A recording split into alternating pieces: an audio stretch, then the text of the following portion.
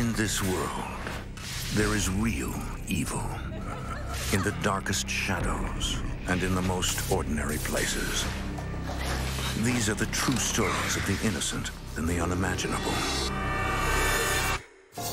When paranormal investigator Mary Vogel discovers a satanic sanctuary, she unleashes the fury of a vengeful spirit. Soon she's locked in a struggle against an entity seeking to conquer her mind and body.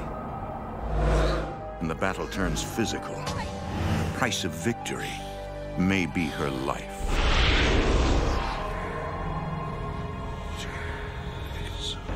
Between the world we see and the things we fear, there are doors. When they are opened, nightmares become reality.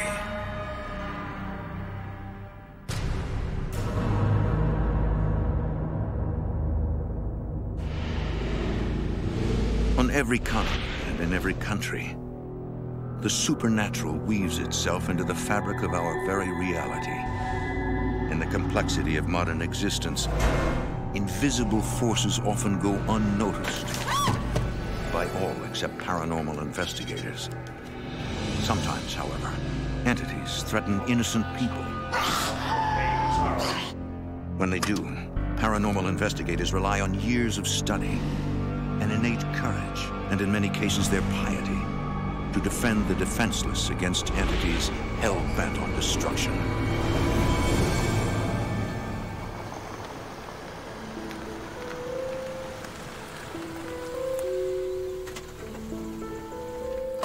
In the fall of 2000, paranormal investigator Mary Vogel leads her team into the Virginia countryside. What are we doing here? We are investigating a barn I got a call about. A week before, a general contractor had been renovating the building. He was unable to complete his job because of the supernatural activity that was going on there. To protect her identity, Mary appears under the condition of anonymity. At one point in time, the circular saw had gone on, and it wasn't even plugged in.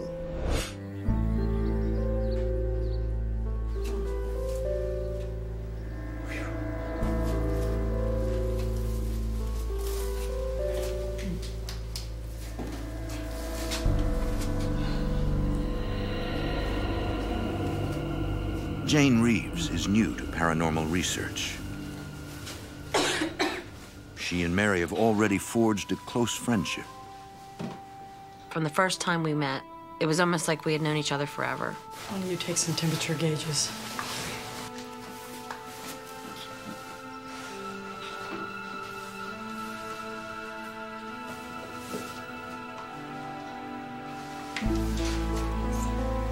I'm gonna check out the loft. You guys stay down here, okay? I decided it was just best for me to go by myself. I didn't want anybody to fall through any holes or whatnot.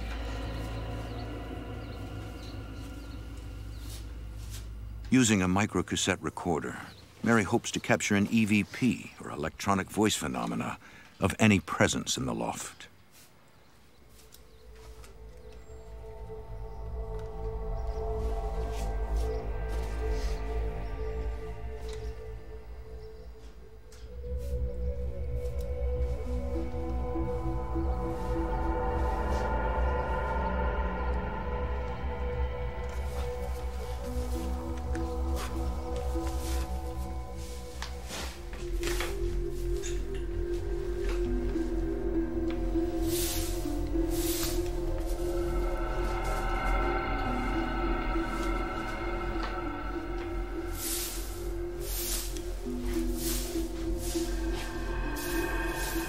Candle wax, a pentagram. That basically told me that there was satanic rituals there.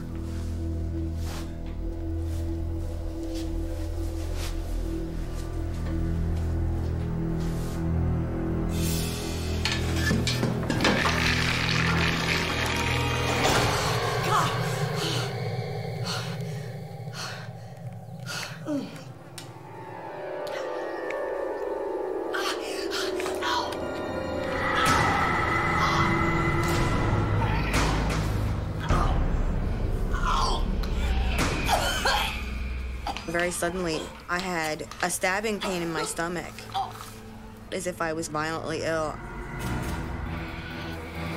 Get out! Mary, what's happening? Equipment, get out! Get out!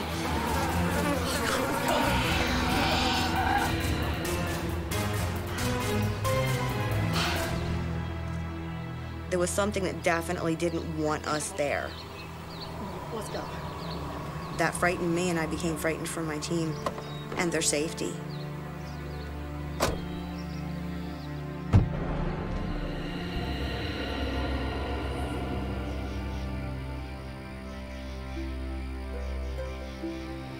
Later that night,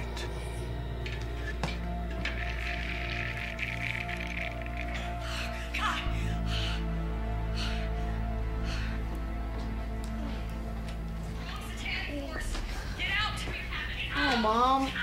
You know what freaks me out? Yeah, you know I have to Mary's figure out 13-year-old son, Josh, has never been comfortable with his mom investigating the supernatural. Well, you know what? Then I will do it when you are not here.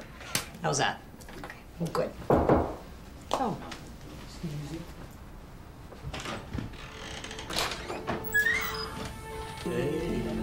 Mary and Mike have been dating for several years and are engaged to be married. Missed you last weekend. I missed you too. I even brought you something back from the country. Oh, really? Hey, you didn't bring me back anything. Well, what about a kiss? No way. Like Josh, Mike is wary of the supernatural. He had some skepticism when it came to paranormal research in general. At the same time, he was my biggest support system. Want to lie down for me real quick? During the week, Mary works as a physical therapist with her own private practice. All right, can you lift your leg for me to 90 degree? Good. Okay, stop. Okay, all right. Do it one more time. A few days later, Mary continues listening to the barn recording with her friend Jane. I haven't heard anything. See if you can hear anything. Okay.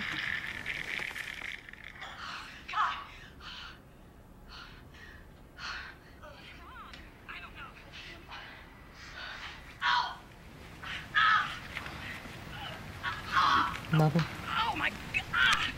What's wrong? I don't know. I feel like somebody's got a hold of me. It's not letting go. Let me go. Can't help you now. What was that? What the heck was that? Can't help you It's not now. letting go. Let me go.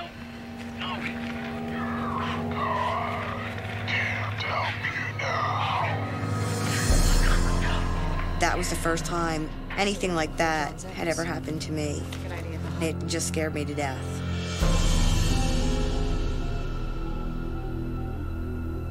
It wasn't a human voice.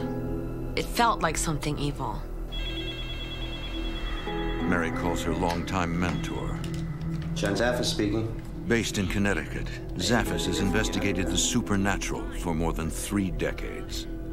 In the paranormal field, it's very important to establish connections with people. Mary and I have established a very good working relationship plus a friendship.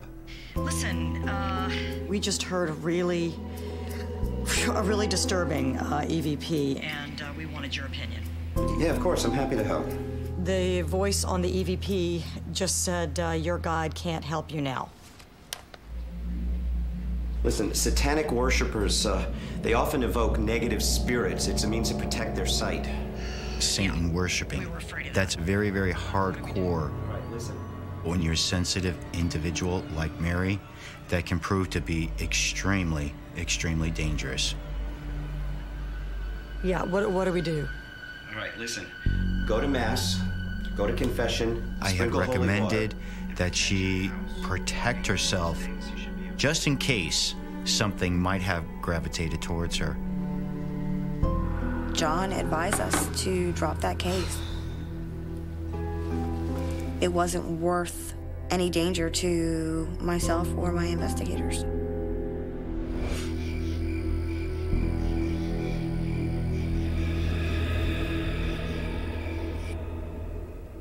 That night, Mary takes precautions to protect her house and loved ones. In every room, I made sure that there was a crucifix. She also wears Blessed Saint medallions. Like many Catholics, Mary believes these medallions offer divine protection. I just wanted to feel surrounded by a holy type of protection, repulsive to anything evil.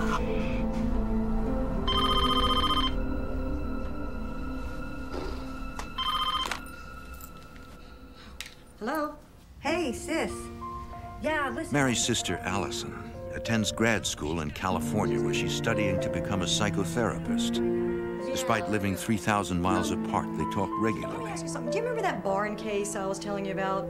Huh, yeah, sure. I remember you mentioning it. She was worried about some of the cases that she had investigated. That was unusual for her. Did you talk to John Zaffis? Well, he said that, I should Take the necessary precautions, I'll put you on my prayer list. Though Allison isn't involved in paranormal you research, too. she shares her sister's Bye. strong religious faith. My immediate thought was to just continue to pray for her protection.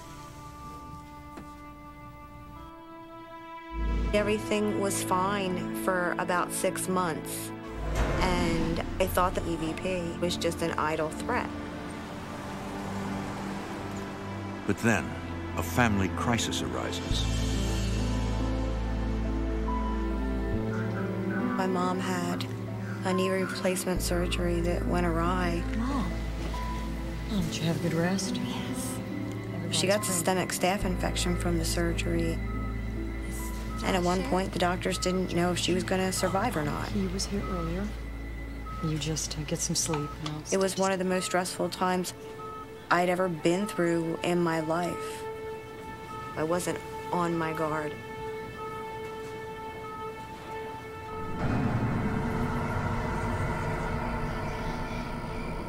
A few nights later, Mary answers emails from people requesting paranormal investigations. She tells them that there's a medical emergency in her family and she'll contact them later.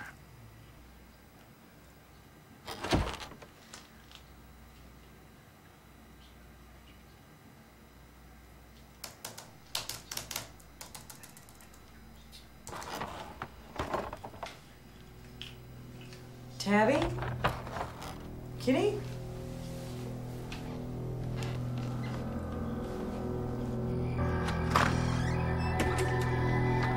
Tabby? Kitty, kitty, kitty, kitty, kitty. Where are you?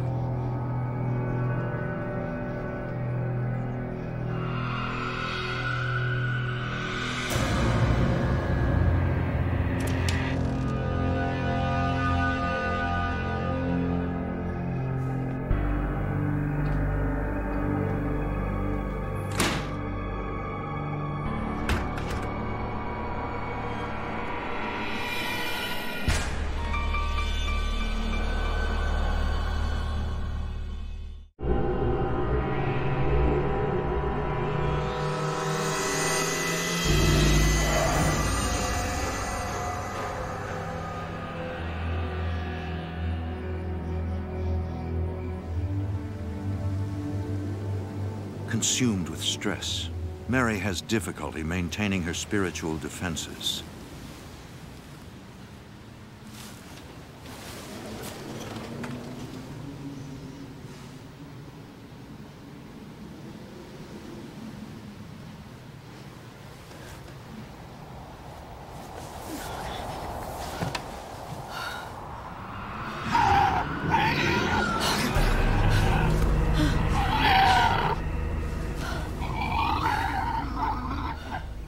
It was grunting like a pig. Oh, God, Josh.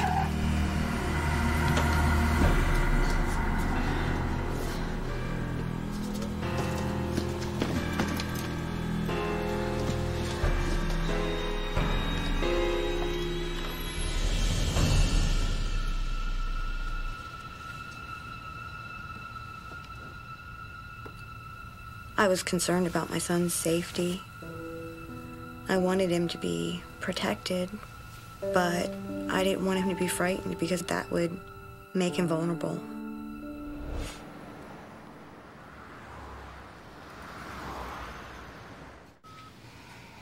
Mary's mother slowly recuperates from her severe infection. She's doing much better. Good. Thank you.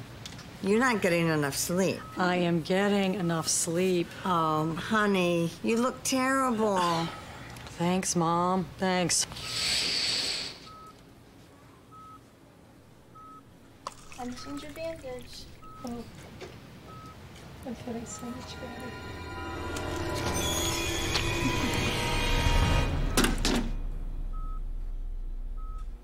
Are you alright, man?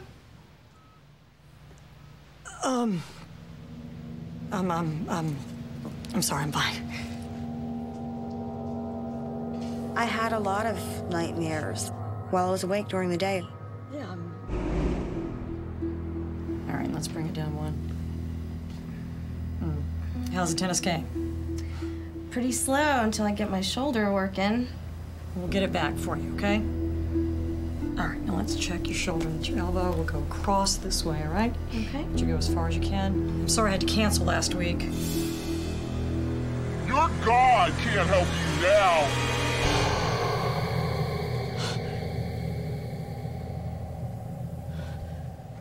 What's wrong?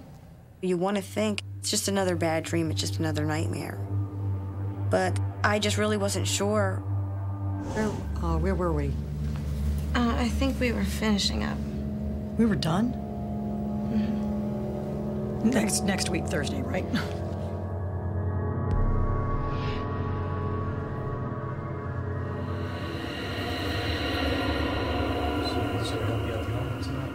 Believing it to be futile, Mary hesitates to confide in her family.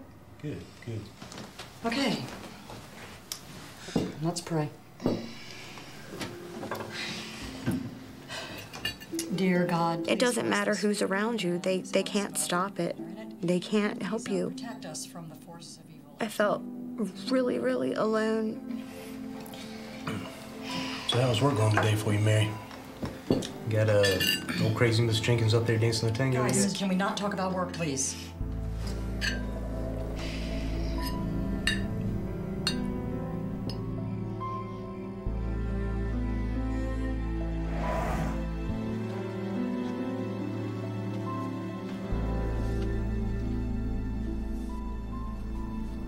Maybe I was going crazy. Maybe I had schizophrenia. Maybe it was brought on by stress.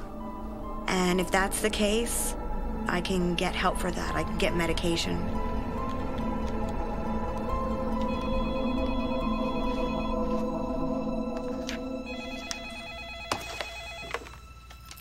This is Allison. Mary desperately hopes her sister's knowledge of mental health will provide clarity. I gotta ask you something really important, okay? I've been seeing horrible things, and I need to know if you think I might be going crazy. No. She didn't have any of the classic indicators for psychosis. There was no mania, no evidence of schizophrenia, Well, none of the typical signs that you'd find for diagnosis. Okay. There's a world of difference between what you're describing and a real mental breakdown. That meant that what was going on in my home was real. It's almost as if you're being diagnosed with cancer in a spiritual way. Just get the house blessed soon. And call Zaphis.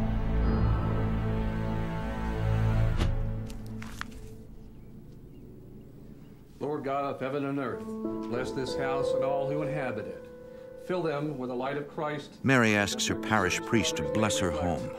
Their love for God. Her mother, now recovered, and Jane join Mary for We support. ask through Christ our Lord. Amen. Amen. Father, can you bless my medallions as well, please? Of course. Thank you. Could you bless mine too? Yes, I will. Lord God of heaven and earth, bless these emblems of your saints and bless all who wear them. Fill them with the light of Christ and give them your protection. We ask through Christ our Lord. Amen. Amen.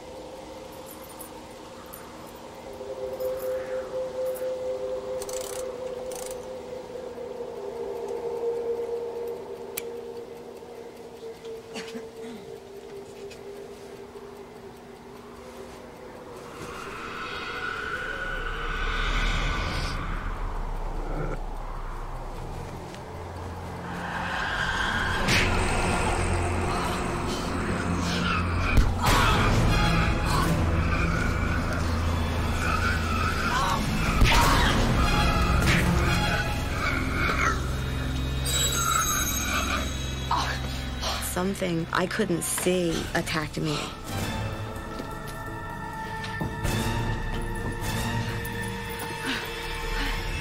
Every emotion inside Mary screams for her to flee. But she knows the house isn't haunted. She is.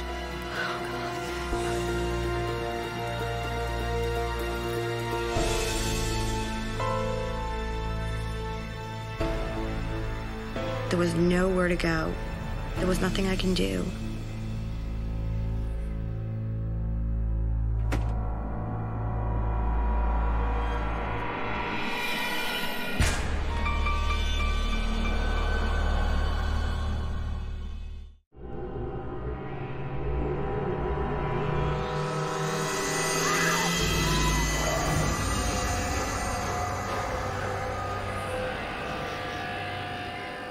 Mom's doing fine. She is up and walking, and I even got her to come over for the blessing. Mm-hmm. Mom, I'm going to bed. Okay, sweetheart, come here. Let me kiss. Love you. Love you too. Mwah. Oh, Aunt Allison says she loves you too. You're coming back in, what, 2 weeks, right? And 4 days until graduation. Night, Mom. Night. Yeah, can I talk to you about something? Sure. Allison, I've started to feel like something is... Mary tells her controlling. sister about her terrifying attack. Allison, I'm just starting to freak out. Would you just call John Zaffis? Calling John would have probably been the smartest thing that my sister could have done, because he would have actually set some things into motion to try and help her. I don't really feel comfortable calling John. I'm afraid of what he might want to do. It is not going to get any better until you get some help. Mary?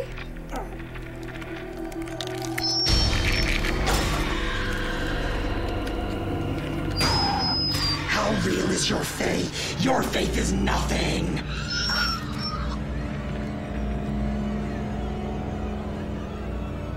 I hung up the phone on her because I thought, this is ridiculous.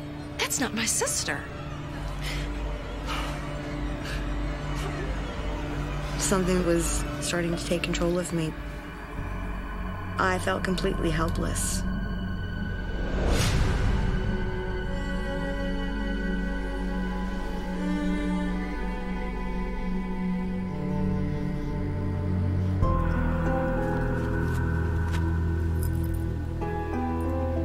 Mary again turns to her faith, despite the previous repercussions. He leadeth me in the paths of righteousness. The necklace was itching and burning. It felt like I couldn't breathe.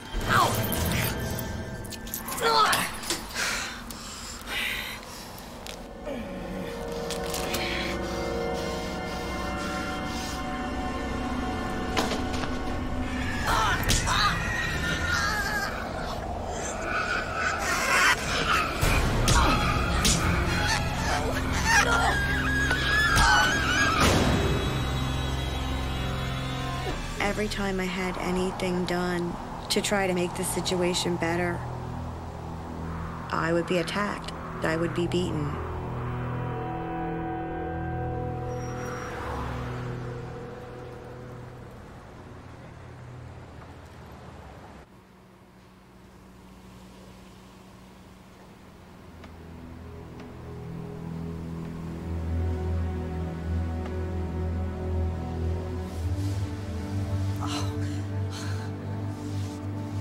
I felt like God had forsaken me. And when I needed him, God wasn't there. I started to lose my faith.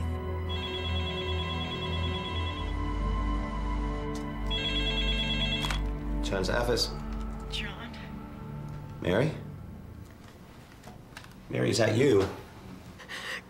John, I don't know what's happening. I think I might have an attachment.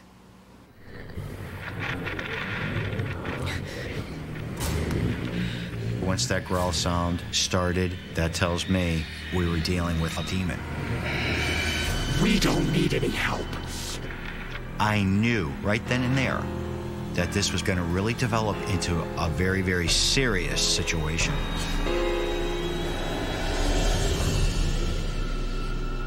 and I didn't want to lose Mary.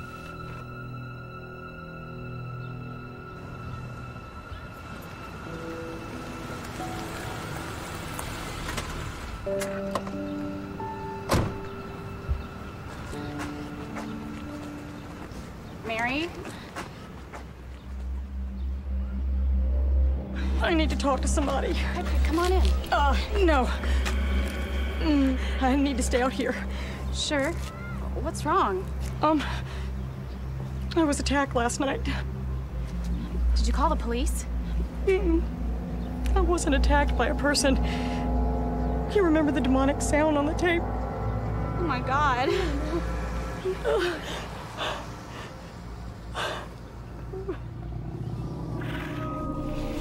Get away from me!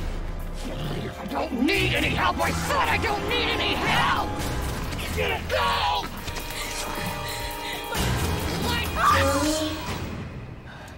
Go back in. I'll be there real soon, okay?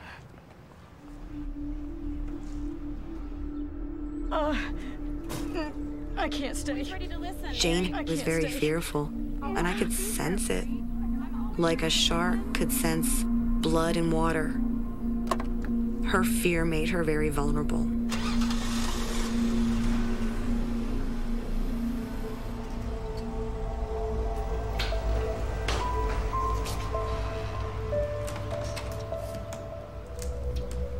I was extremely afraid.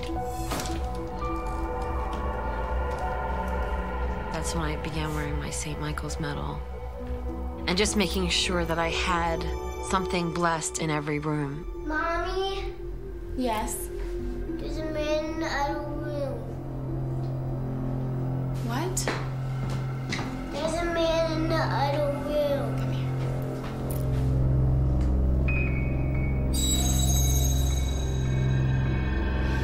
Wait here.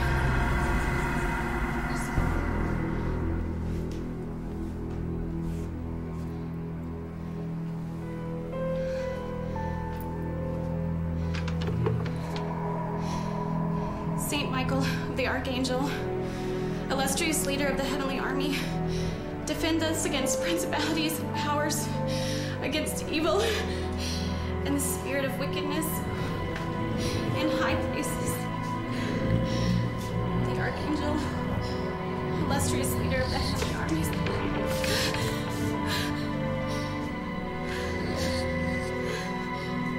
Defend us.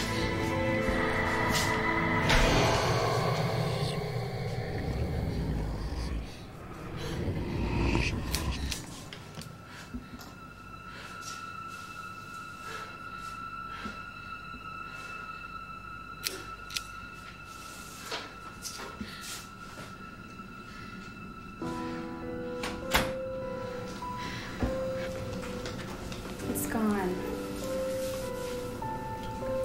Everything's gonna be okay. What I was most afraid of was, is this thing going to go after my son?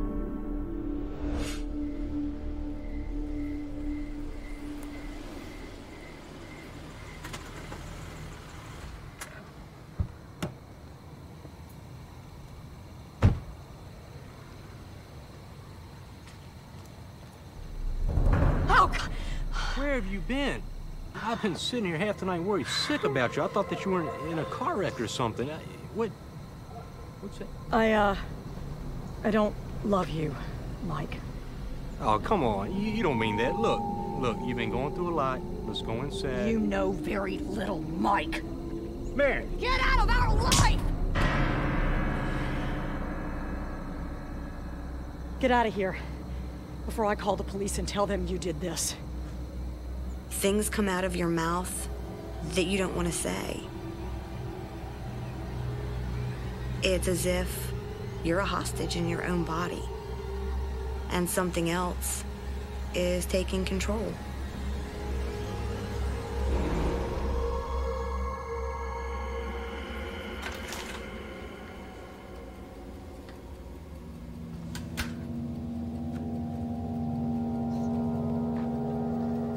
These entities drove him away. That's exactly what these entities wanted, me alone with no help.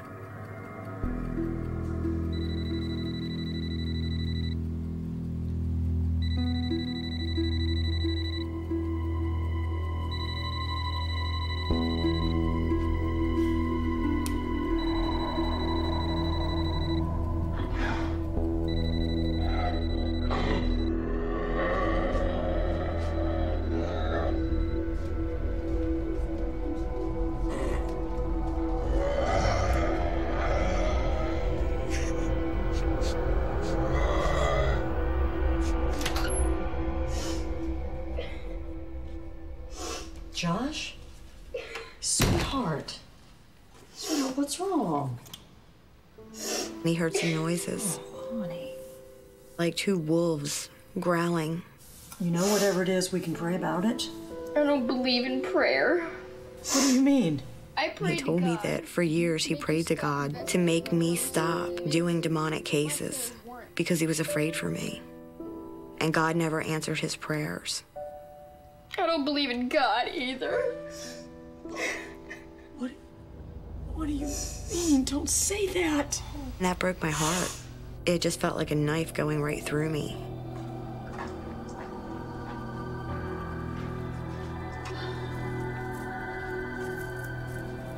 I believed in God. I just was very angry at him. Oh, Father, who art in our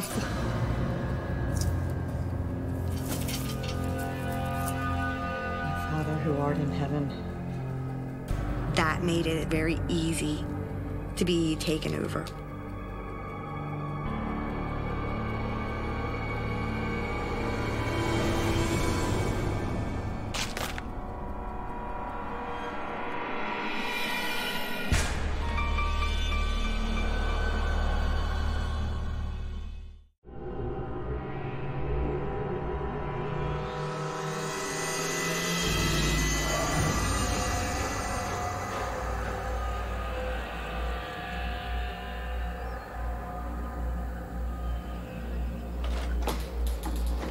Mary attempts to carry on with everyday life for Josh's sake. Mom, hurry up or we'll be late. He's excited to visit Allison, who's in town for the 4th of July.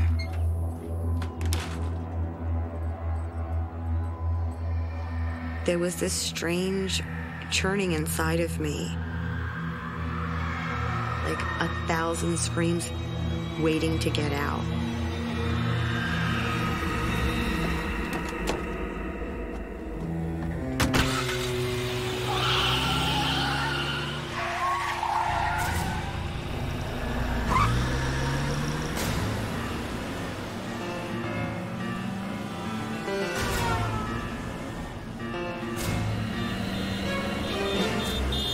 Look at the road, Mom!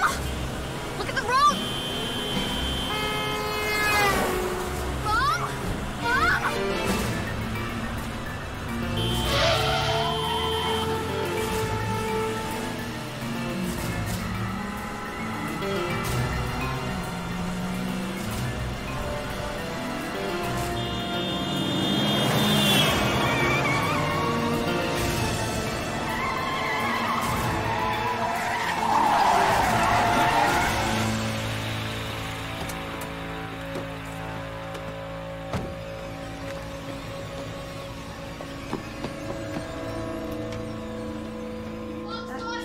She's crazy! Josh!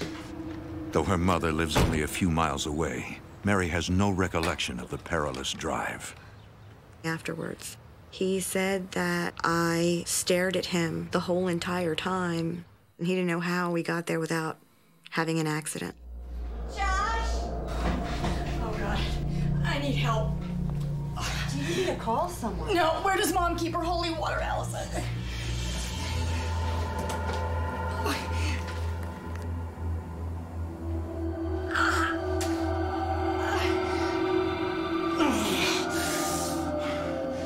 We don't need any help. And definitely not from you.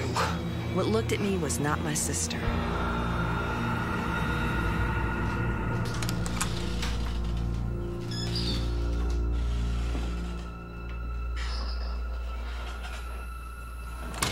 I kept my distance from her. What was that with Mom in there? I was scared. Why do you care about that mother of yours? Go back inside. I need to talk to your mother alone. Why do you even believe in God? What's he ever done for you? He's my protector.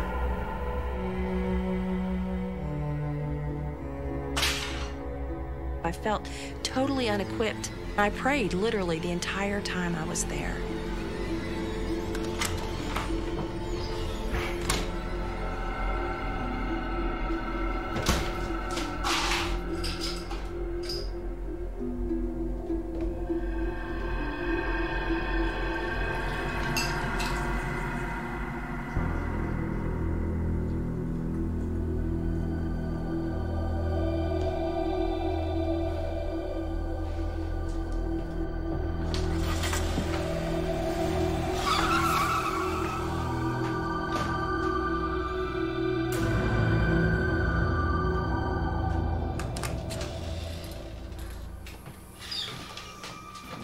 Mom go? Don't worry. Just stay here.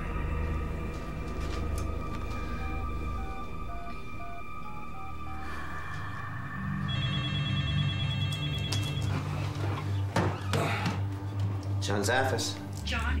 Something terrible is happening with Mary. I think she might be possessed. I knew what we were dealing with at that point. Tell me exactly what's happening to him. There was no doubt in my mind whatsoever. All right, Allison, listen. Listen, you gotta keep Josh there with you. All right?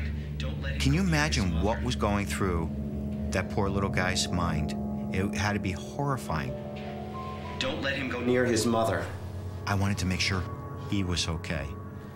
All right, in the meantime, I'm gonna start calling some people. I'm gonna start trying to arrange getting Mary some help, okay? When a person is in that possessed state, you don't know how they're going to react. You don't know if that person's going to become violent. You don't know what the capabilities are.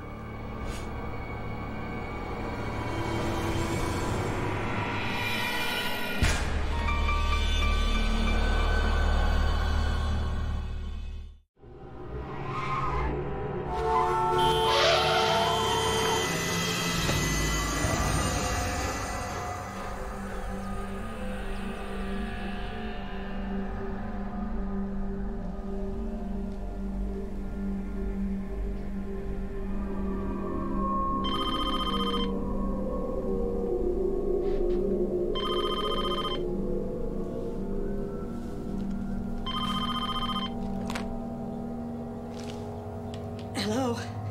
Mary, it's John. Zaffis pleads with Mary to undergo an exorcism. I'm worried about your son. Don't you want to protect him? Josh? Well, John, of course I love Josh more than anything in the world. Josh. That was the one key thing that convinced Mary that she wanted to have the exorcism done. Get out of our life! Something might escalate out of control in her home, and she did not want her son to fall victim to that.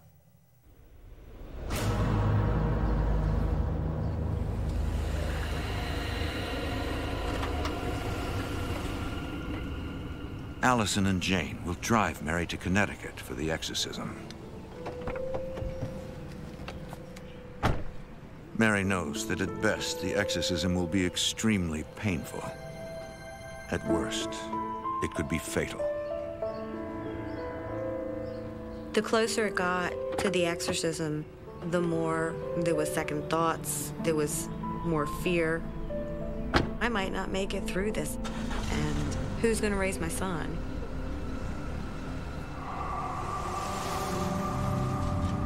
After an 8-hour drive, the women arrive in Stratford, Connecticut.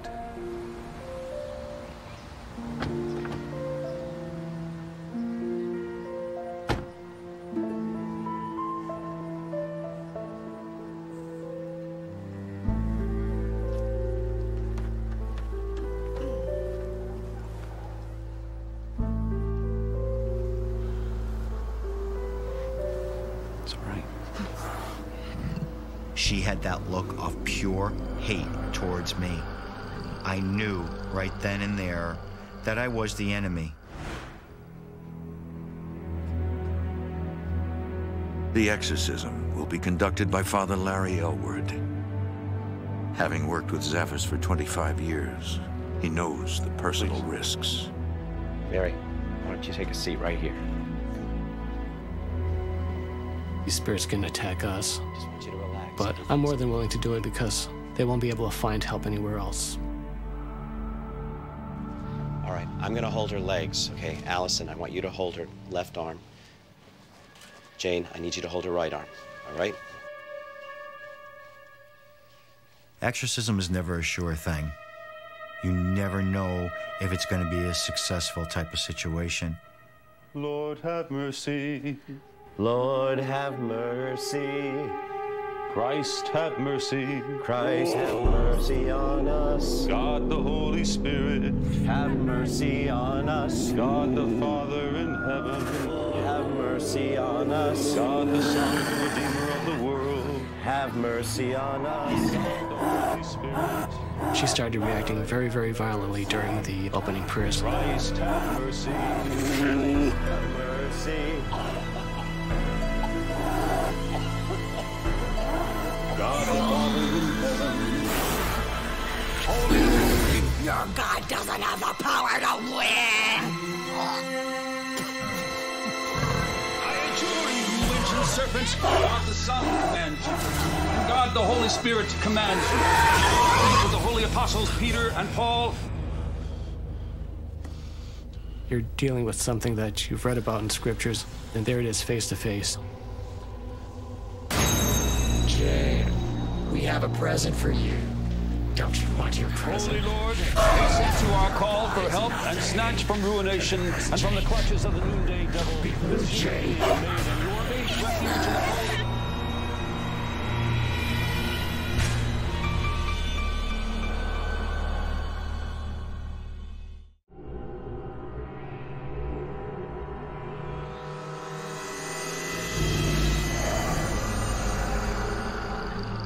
I compel you, most unclean spirit, every specter of Satan, every The exorcism continues for more than an hour. Jesus Christ of Nazareth. Seducer, full of lies Her and physical strength was terrifying. Your God won't win! It felt like she could physically have flung me across the room. Jesus Christ of Nazareth, who is led in the desert after his baptism by John to vanquish you in your city there. Make way, the beast! Make way for Christ! For he has already deprived you of your kingdom. Surrender, you beast! Surrender to Christ! This human being made in your image and likeness. Instill fear, Lord, into the monster that plunders your vineyard.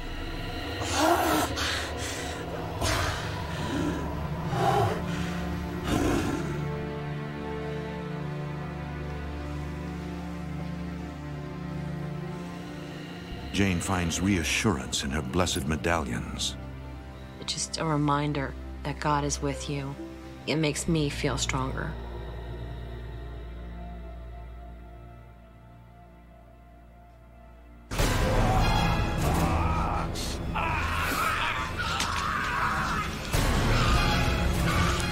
Your God is nothing! Take our present, Jane. Don't you want our present? Don't be rude, Jane. Take our present or Satan will shift your soul! I knew it was saying, come with us, Jane, to hell. Our Father, who art in heaven, hallowed be thy name.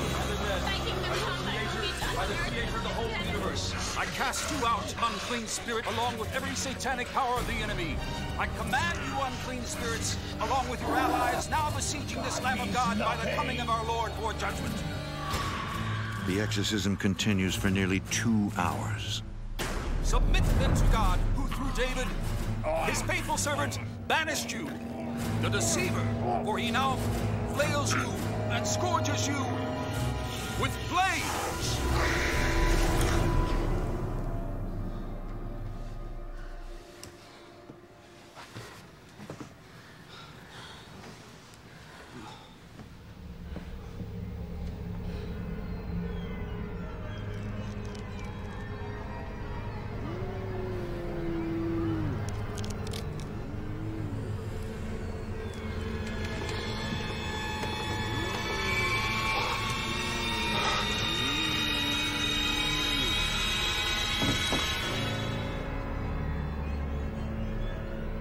I command you, 33 years of being involved with this work, Mary was the first levitation that I was ever witness to. I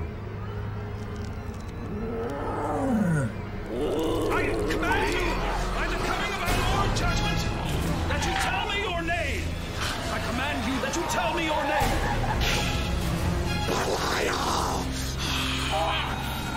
Depart then, O impious one.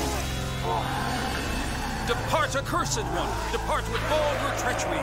He who expels you and who is coming to judge both the quick, the living, and the dead of the world with flames.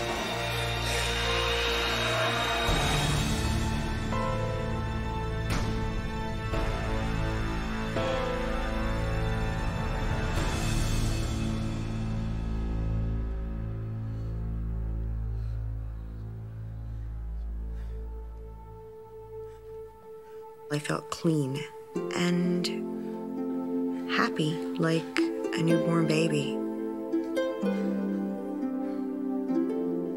It felt like I could finally take a deep breath, and the air was fresher.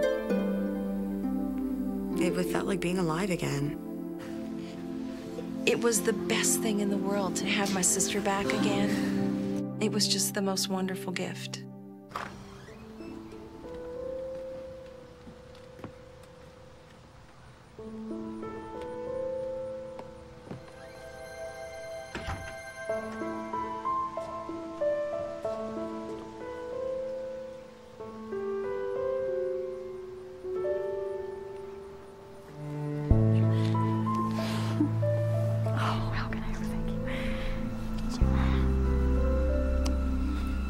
I owe him a lot. I owe him everything. After you've been touched by the paranormal, especially on the negative level, these things don't forget who you are. They'll always remember you, and they will target you. Mary gives up paranormal research and reconciles with Josh.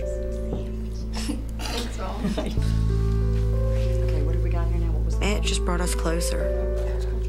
I know he's always going to be there for me, just as I always am there for him.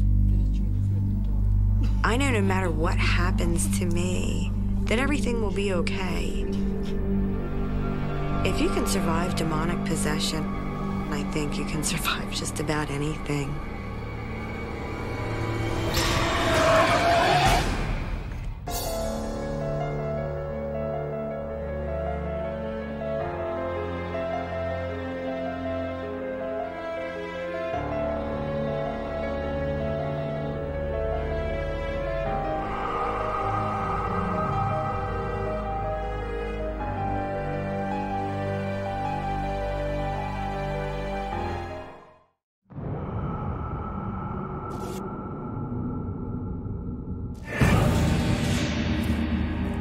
A boy comes across an abandoned shack in rural Maryland.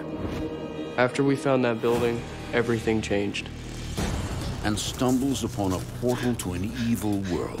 Hail Satan! For years, a demon threatens to devour him, body and soul, until he reaches his breaking point. I was in constant fear. It was controlling me. It wanted me to die. Can he be saved? Or will he be lost forever? In America, there is real evil. It lurks in the darkest shadows and in our most ordinary towns. Between the worlds we see and the things we fear, there are doors. When they are opened, nightmares become reality.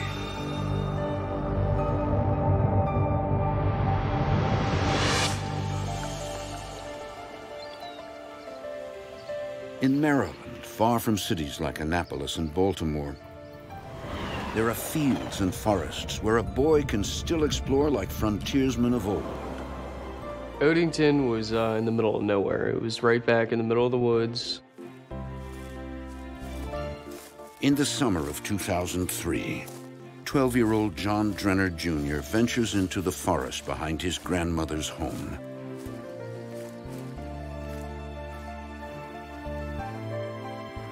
Cheryl, his 14-year-old sister, leads the way. John, come on, I'm not waiting for you. Keep up. I'm coming. Me and my sister Cheryl were inseparable. My sister, she was always the outgoing one, very outspoken. I was more of the follower. John and I would always go in the woods to play. We would go on nature hunts, look for animals, things like that. We like to explore. But there are certain mysteries better left undisturbed. One day we found an old abandoned building.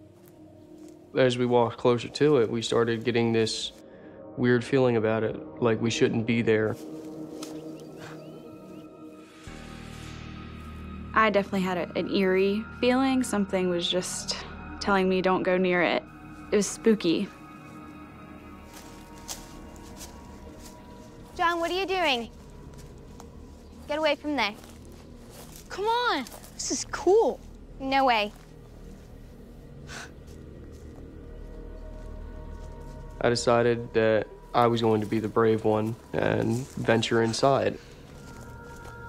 She was always the one that was making the good choices, where I really wasn't.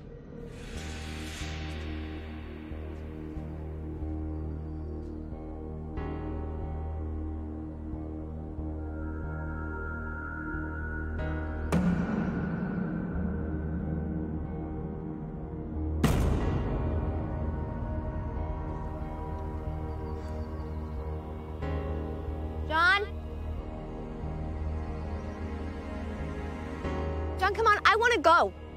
Okay, I'm coming. Wait up. There's something here.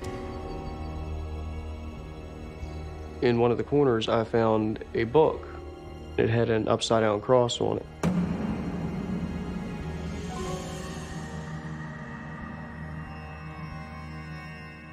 At first, the book appears harmless, but then it evokes a darkness.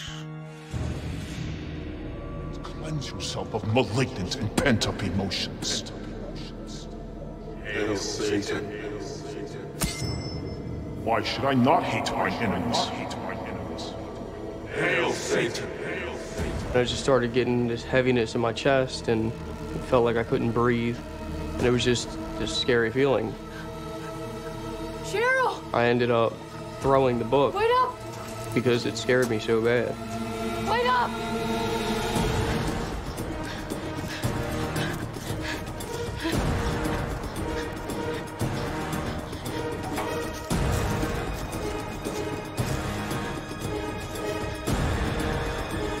Suddenly, John gets the feeling he's being followed.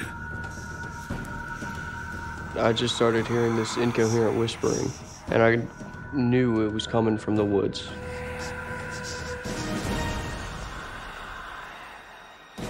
John tries to forget about his terrifying experience in the shack.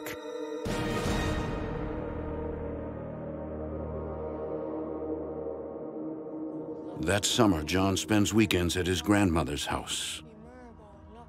One night, Cheryl hears disturbing noises coming from John's room. Hey,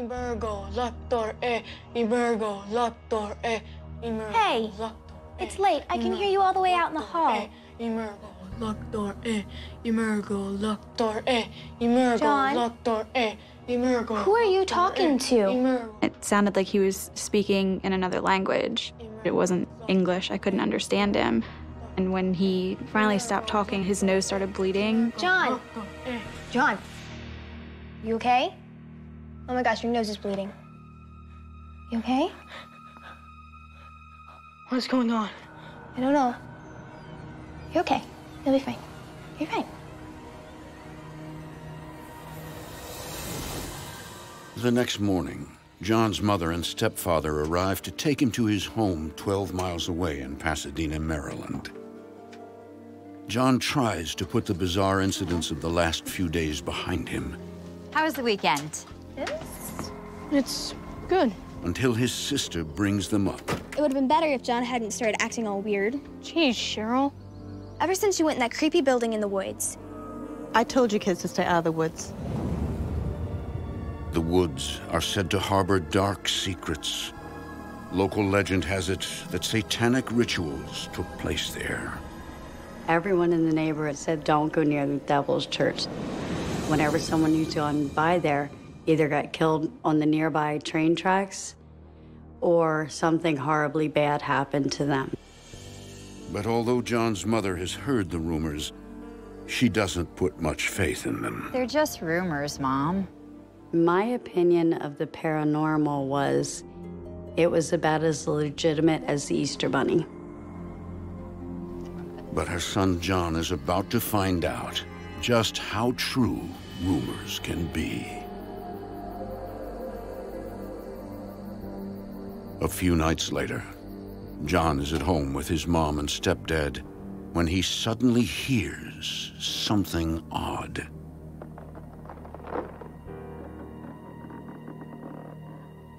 I had heard scratching on the house and in the walls and outside of the house.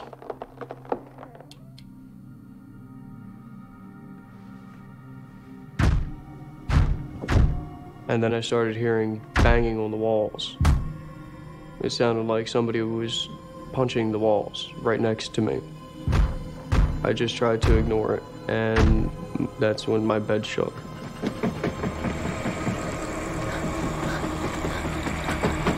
It was a very violent shaking. It felt like an earthquake. But then, from the darkness,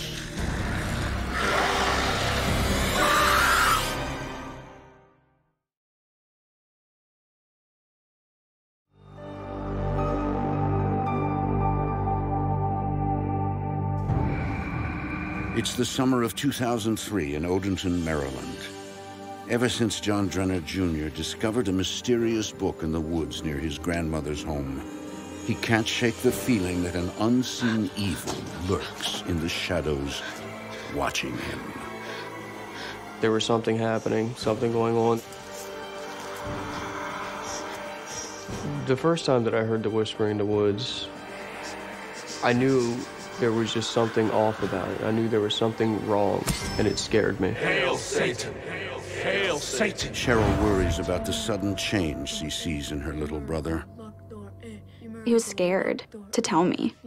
I didn't know what to think. I didn't know how I could help. You okay? What's going on? You okay? You'll be fine.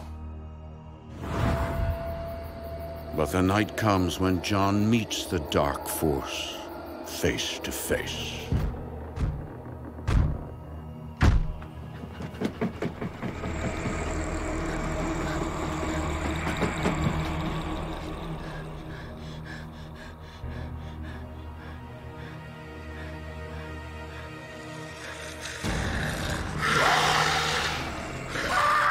He was about 7 to 8 feet tall, black and shaped like a person. Mom! Honey, what's wrong? What is it, honey? I saw something. What did you see? What? It's gone. Okay. What was it?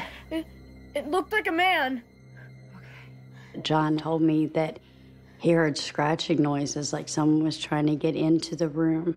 He complained of seeing shadows, of seeing the monster.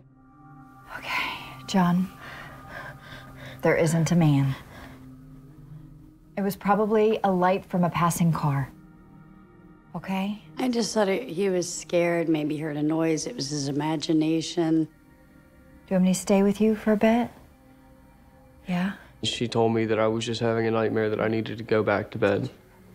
My mother really wasn't the religious type. She looked at everything from an analytical aspect, science. If she couldn't see it, feel it, taste it, touch it, it wasn't real.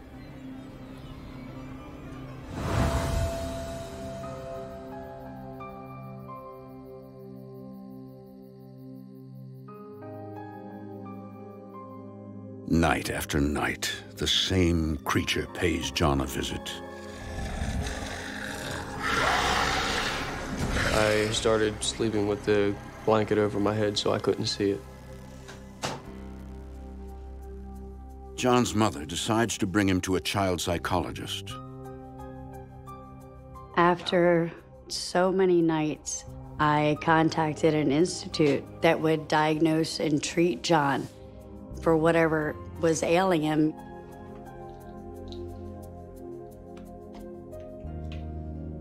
My mom always thought that there was something psychological going on with John. John was diagnosed first with having night terrors, and they gave him medication, but said eventually he would grow out of it. I knew that what was happening to me was real. It wasn't something that was in my mind.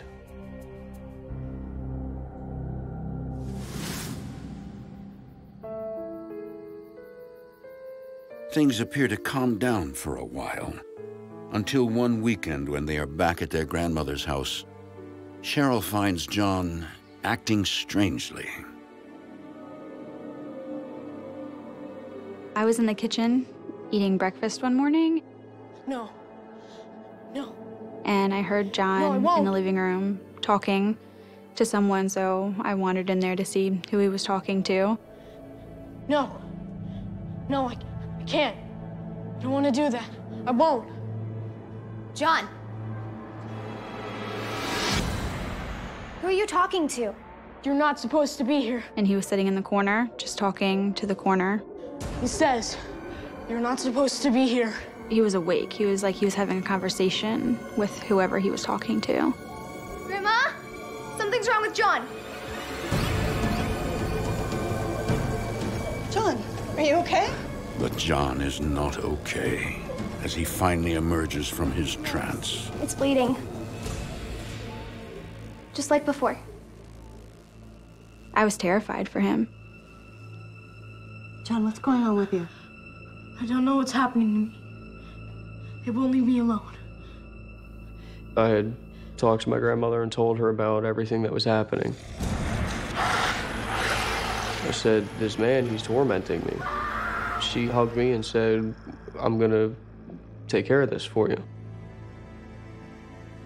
A few days later, John's grandmother decides to take action.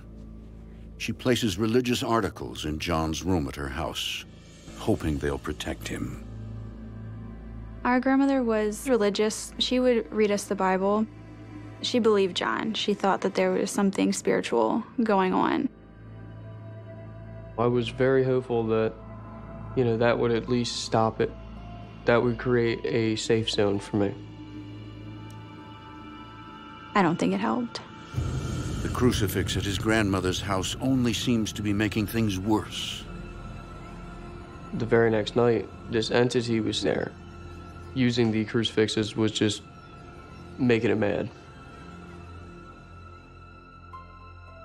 It wasn't doing anything to protect me.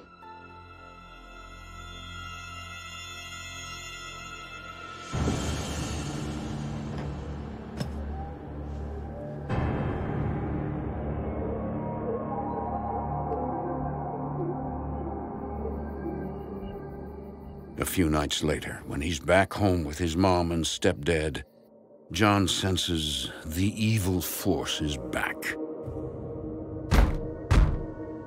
That night, I just laid down to close my eyes and I heard a knock in the corner of my room.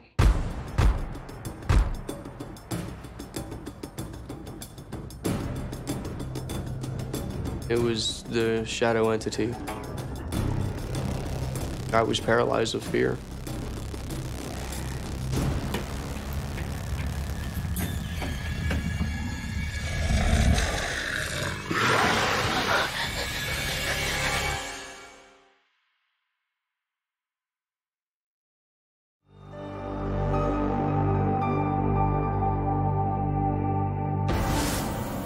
When he was just a boy, John Drenner Jr. unwittingly uncovered an evil force in an abandoned shack, rumored to be the site of satanic gatherings. Hail Satan!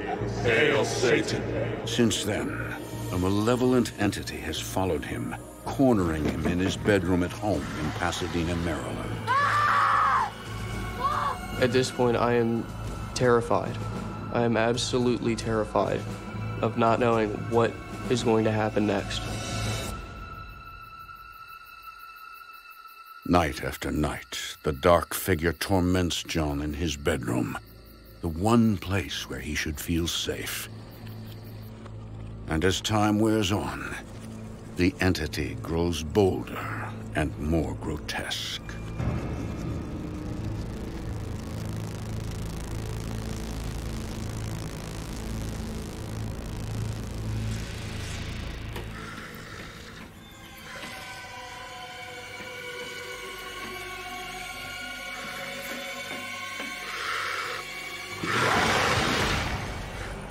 I couldn't move, I couldn't scream. I could just look at it. It's emptiness in its eyes. It's just absolute evil. No! John has run to his mom and stepdad for help many times, even though they believe he is just suffering from night terrors. But that night, John's cries go unanswered. I started banging on my parents' door to wake up and help me. This thing was going to hurt me. I felt like it was going to kill me. And I'm banging on the door for about 5 minutes and nothing. Open the door!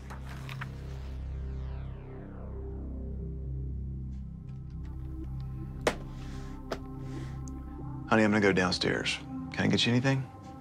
No, I'm okay. Okay.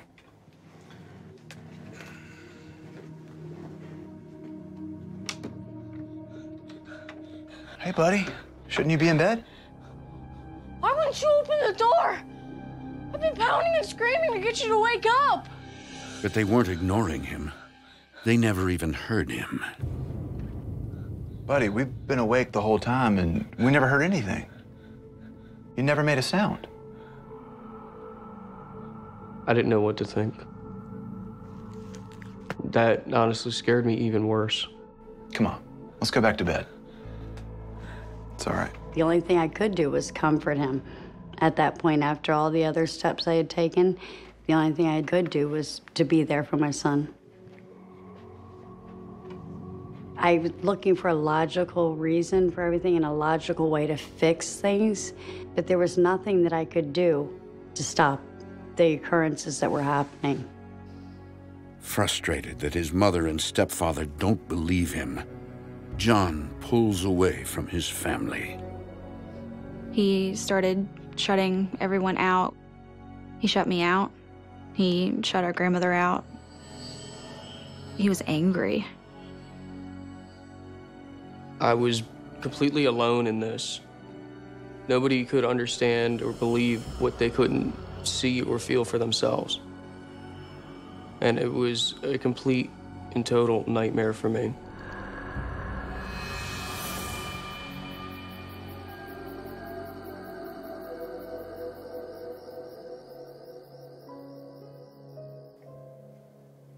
John finds solace in the company of friends who take his fears seriously.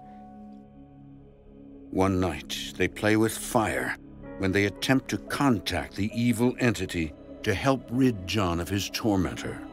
Aren't you supposed to ask it something? Oh, yeah. I decided to tell one of my friends about what was going on. Is there anybody here with us? He had said, well, I have a spirit board. We can use it and find out what it wants, and then it'll leave you alone. It's not working. Why are you messing with John? I had no idea what it was or how it worked or anything like that, because I'd never really messed with him before. It's not working. Guess not. I'll be right back. Here, let me try. My one friend got up to use the bathroom.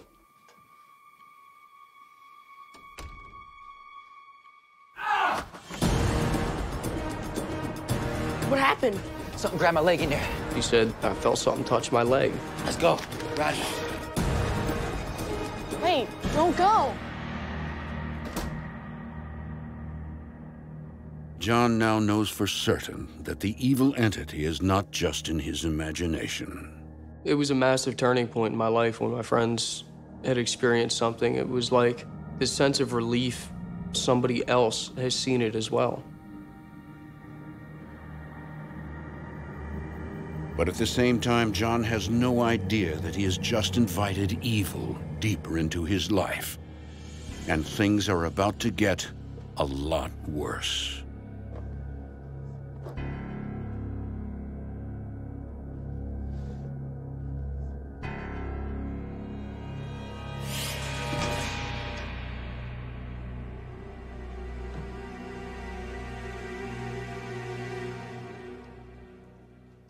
That's weird.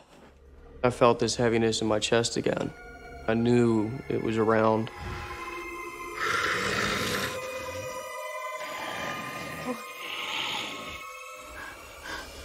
Who are you?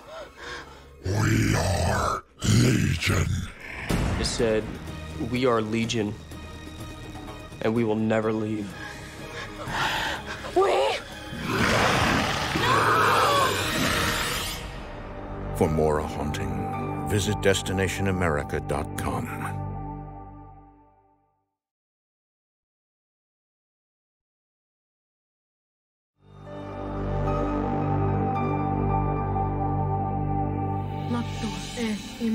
For the past few years, John Drenner Jr. has been battling a malevolent, demonic force hell-bent on taking over his body and his soul. It all started after he unknowingly encountered the entity in an abandoned shack in the Maryland woods. Indulgence instead of abstinence. Rumored to be the site of satanic worship. Hail Satan! Hail Satan!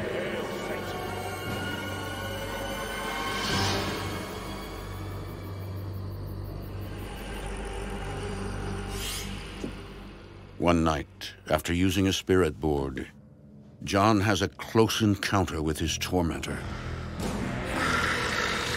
Who are you? We are Legion. We?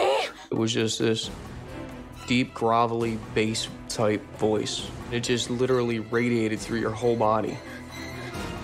Then, the sinister force attacks. And I could feel its breath on my face. It was trying to choke me to death. I felt like it was going to kill me. But no one comes to his aid. John manages to escape the clutches of the evil entity, but knows it's only a matter of time before it strikes again. With family and friends unable to help him in his fight, John conducts research to try to understand what he's up against. It was attacking me. And at this point, I was really in fear for my life.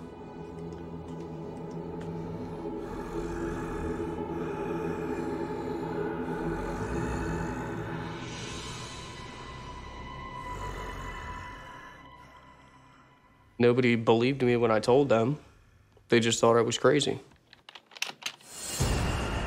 Suddenly, John comes across an image of an upside-down cross, nearly identical to the one he saw on the book in the woods. It's a symbol often used by devil worshippers. Hail Satan! Why should I not hate my enemies? Hail Satan! Hail Satan! It all begins to make sense. Somehow, a demonic entity attached itself to John in the shack that day. And now, it won't let him go. I think the entity was trying to push me to the point where I would kill myself. It wanted me to die so it could collect my soul. And John has no idea how to rid himself of it.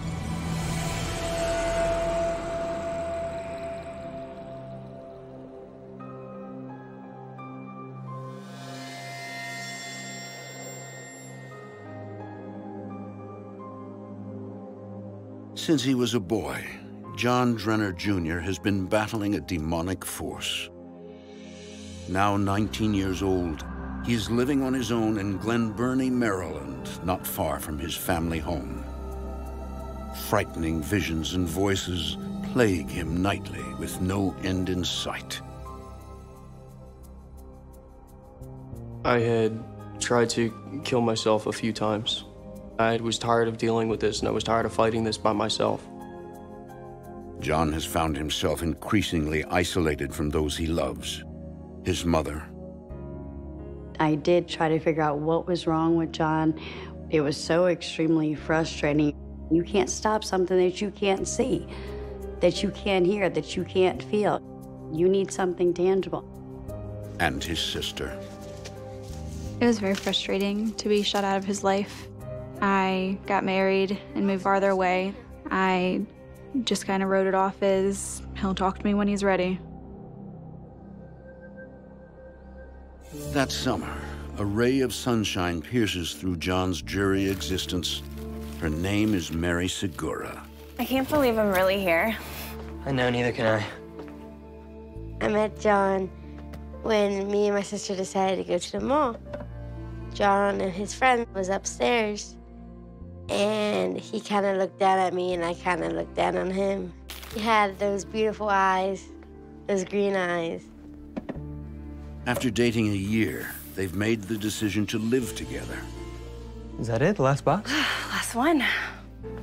We had that instant connection. I just knew. All this time, John has managed to keep his dark secret from his girlfriend. But their blissful life together is about to take a tragic turn. I didn't tell Mary what was happening to me because I didn't want her to think that I was a whack job, and I didn't want her to just leave me. John has no idea that the demon is no longer just after him. It now seeks to intimidate his girlfriend. A few weeks after moving in, Mary begins to feel a presence other than John in their home.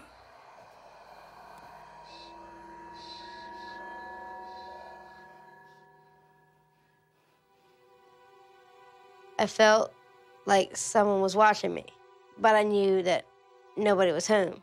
It's the worst feeling you can ever possibly have.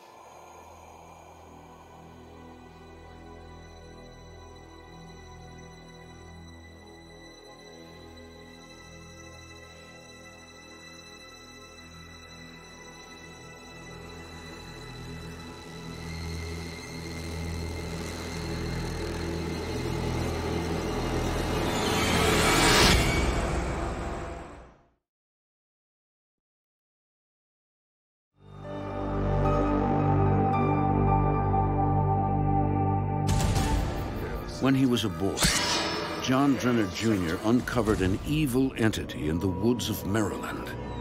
Since the moment the demon attached itself to him, it has tormented John relentlessly. At this point in my life, at 19 years old, I just assumed that I was going to have to deal with this for the rest of my life. It was a sense of hopelessness, and it made things a lot harder for me, knowing that I wasn't ever going to be freed from this. I was just going to spend the rest of my life in hell. John's been dating his girlfriend Mary for the past year, but until she moves in with him, she has no idea he's being pursued by a demon. One day, Mary senses its presence.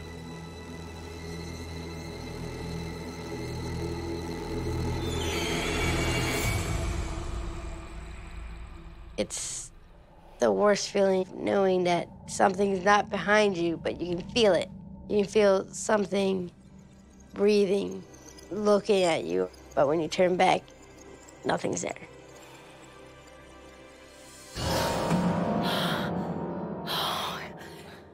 Oh my God, you scared me.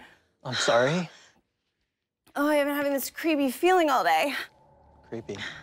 Yeah. It's nothing. He just said, oh, it's just a weird feeling. It's just probably my imagination. I'm getting used to having someone else live with me.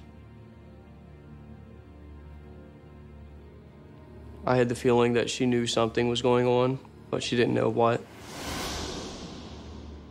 For the next few days, John continues to hide the truth from Mary, until she begins to sense a change in him.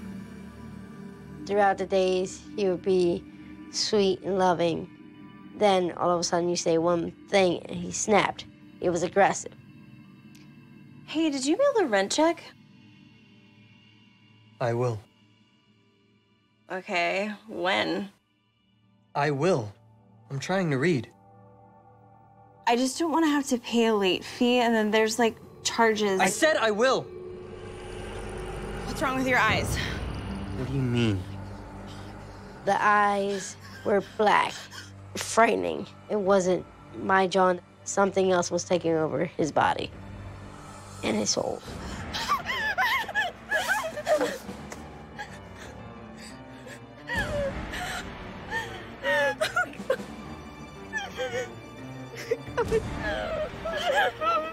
Mary.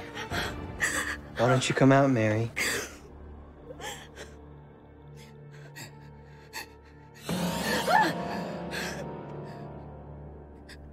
Mary. John. Come here. Oh, John. Oh, John. Oh my God, your eyes. They're so terrible. There's something I need to tell you. It's okay. He started to tell me everything about his life and dealing with this demonic thing. Ever since I was a kid, it's tortured me and it's followed me. I thought it was over. I thought it was gone, and the last thing that I wanted was for anything to happen to you. I'm sorry. I didn't know what to think. Either A, he's crazy, or B, he really needs help. That's a lot to take in, and for a minute there, he kind of had me in shock. I was sure that she was going to leave me. Okay. Okay, hon, we'll work on this together.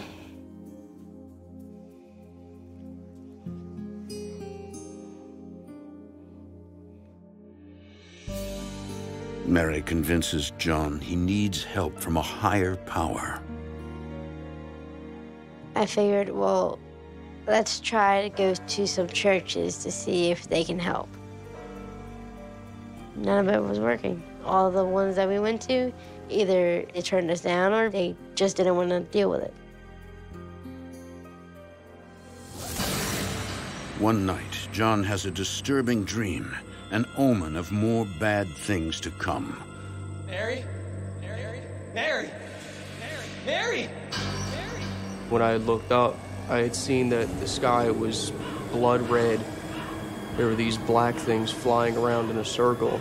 In the middle of the sky was this red sun, what looked like a swirling portal.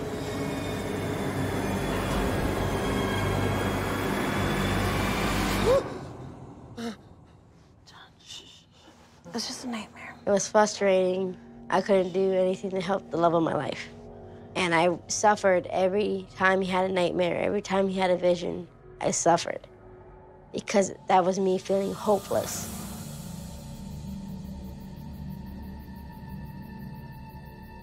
But John's nightmares are not the only thing Mary will suffer. The demon is not finished with her yet. The next night, while John is working a night shift, Mary finds herself alone.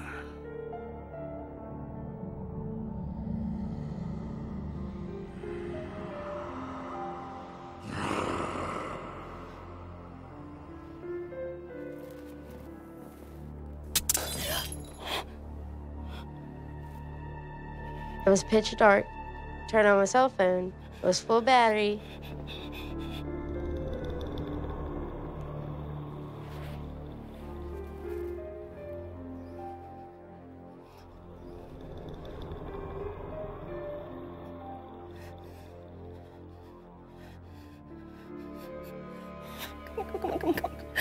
There was no way that it could just die. No, come on.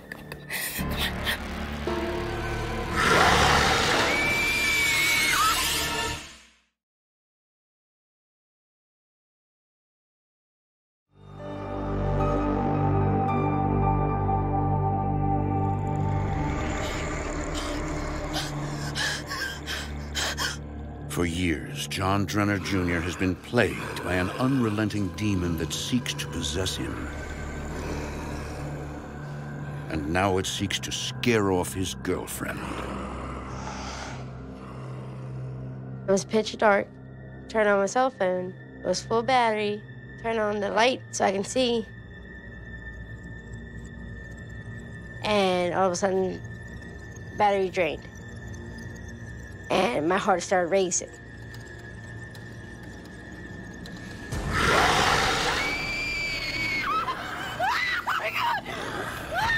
The figure was face to face to me. I was terrified. I didn't know what to do, but just stand there and shake.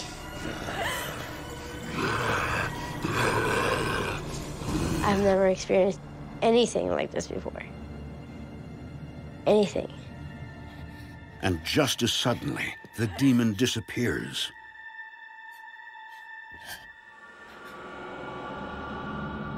John now knows the entity will stop at nothing to destroy him and isolate him from the people who care about him. This shadow entity was gaining power, and it wanted complete and total control.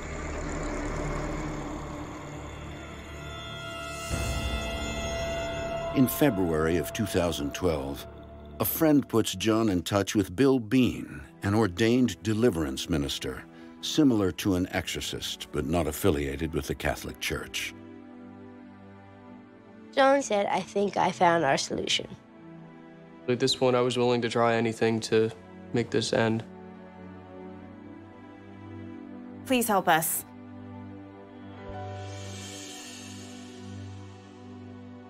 I will. Come closer.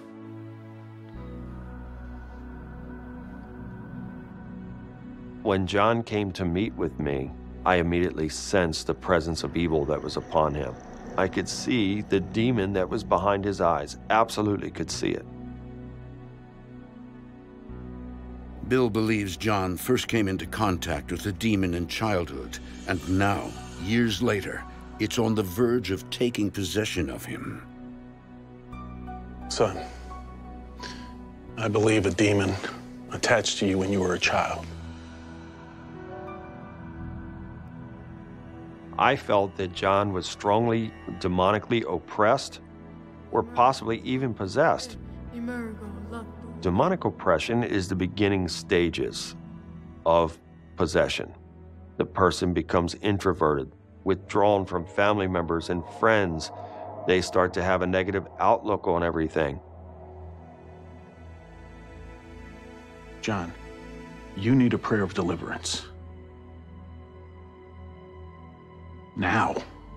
Deliverance is similar to an exorcism. In John's case, it was severe. Steps had to be taken right then and there. And something in me kept telling me, don't do it. But with nowhere else to turn, John wills himself to go through with it. Amen. I forced myself to take his hand. The Lord is my shepherd, I shall not want. He maketh me to lie down in green pastures. He leadeth me beside the still waters. Suddenly, the evil John encountered so long ago lashes out. Satan represents indulgence instead of abstinence. Hail Satan. He restoreth my soul. Satan represents undefiled wisdom instead of hypocritical self-deceit. I take power and authority over this demonic spirit in the name of God. I cast you out, spirit. I said, do you renounce Satan and all of his works? Yes, I do.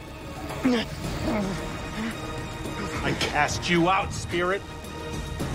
Cast you out!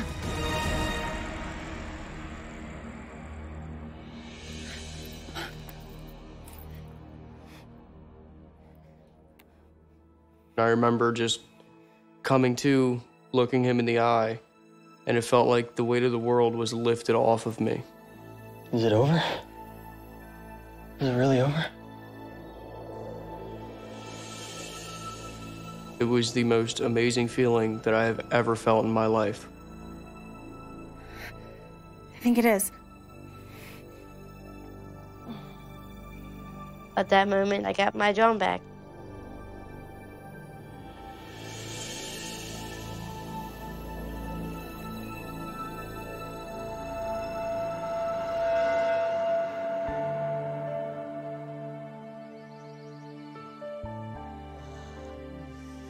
John today is loving, sweet. I definitely feel that the situation made him a stronger, more outgoing person. You love it. I do. You love it. Eventually, John reestablishes ties with his sister and mother. Whatever. When my brother came back into my life, he was happy again, and we're working and growing our relationship every day. John's mother, a paranormal skeptic, is still devoted to science and logic. He's like, Mom, can you explain what happened to me? I can't explain. And I said, it doesn't matter. I found my solace and comfort knowing that my son was finally free and happy. Thank you. John now works as Bill Bean's apprentice, helping other people overcome demonic oppression. This is risky work, but John believes it is his calling. I had a dream one night that I was helping people. And I said, you know what?